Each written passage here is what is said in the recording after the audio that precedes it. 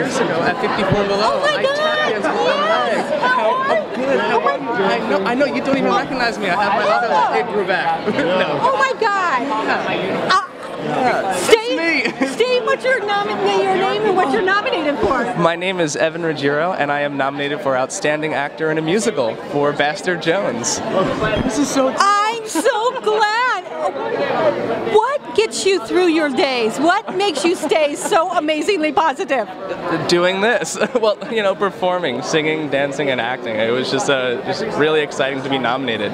Our show actually closed back in July, and I guess a few weeks ago when the nominee list went out and I saw my name on there with just like these incredible actors on Broadway right now, I was shocked, and I was just like, wow, somebody thought of me, somebody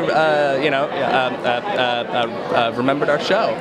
Now most people don't know you are dancing on one leg, but you have two now. What's that? I said you're dancing, you have one leg, but you managed to do amazing things. How did you do this?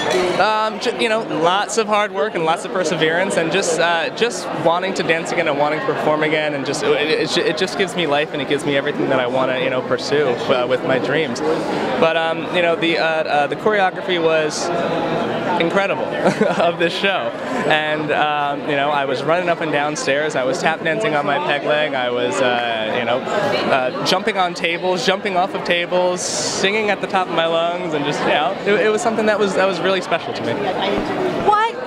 What advice would you give to people that aren't born perfect or have things that happen to them?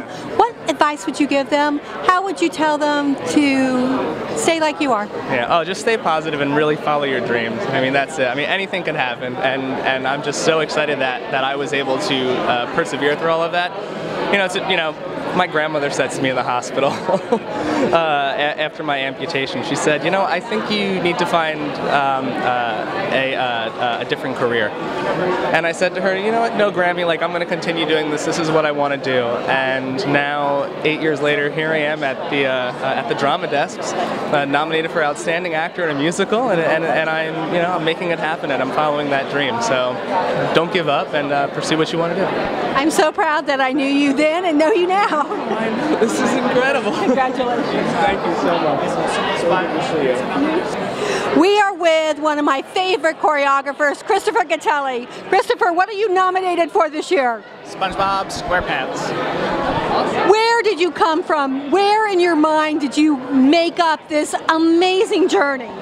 I don't know where it came from. No, to be honest, a lot of it came from Tina Landau. I mean, her vision for the show, you know, when she told me her idea about using different composers, different styles, different genres, I mean, it's kind of an amazing buffet. And you know, and she really gave me some great challenges. It's like, oh, here's a number with, we're going to use just sponges and blacklight.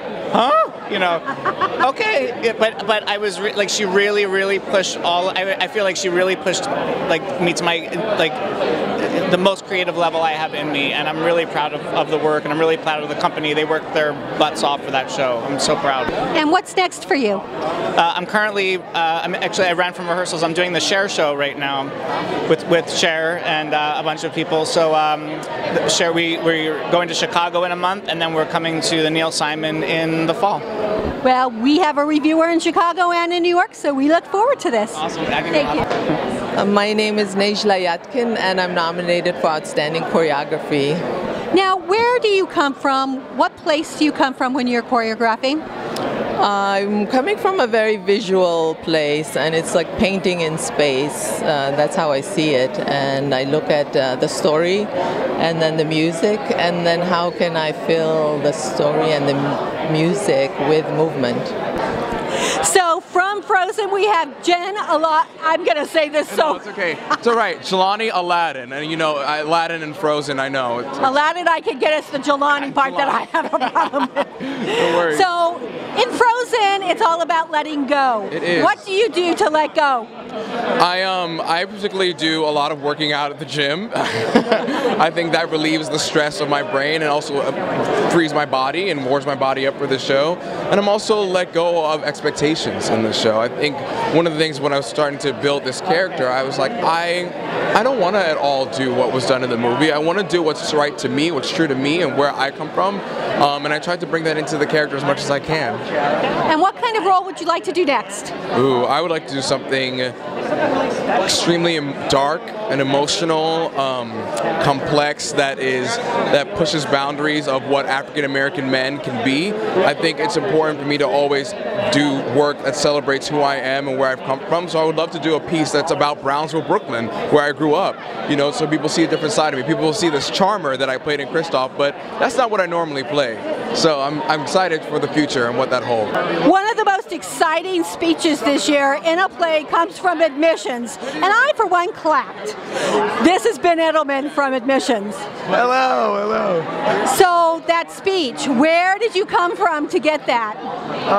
Well, so a couple answers. One is I grew up in a family where we were very openly argumentative. So when I read it, it's so funny, everyone goes like, oh my God. But I kind of read it and I go, oh yeah, this is like how I would vent about something.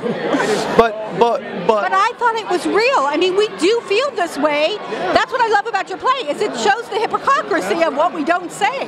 That's right. I mean, and the play and the experience of doing the play was very much like there are things that would be really exciting, and then you would feel like, I am an awful person for feeling that way or saying it, and then you take all of that and you put that into it, and then the next time and the next time and the next time you keep building more and more and more of whatever it is that you feel, and the audience is very reactive. So all of that judgment, all of the wanting to get something off your chest that people don't talk about, the private spaces, the things that you feel ashamed of, and to be able to put that into something is really, really amazing. And what's next for you? I have a couple things floating around, so nothing official, but very next is I'll be running a Tough Mudder with my sister for breast cancer in a week and a half. So I am gearing up for that.